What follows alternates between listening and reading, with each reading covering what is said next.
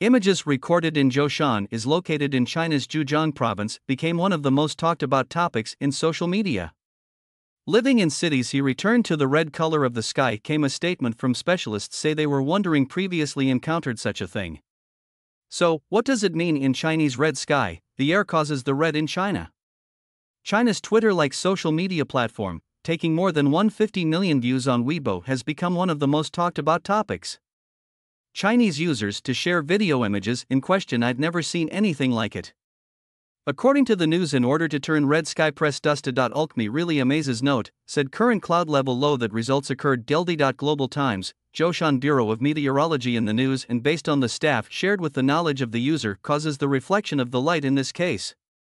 According to the same news, Zhoushan Meteorological Bureau personnel explained that it was foggy and cloudy in Zhoushan, and the red sky may have been caused by the reflection of light from low-level clouds.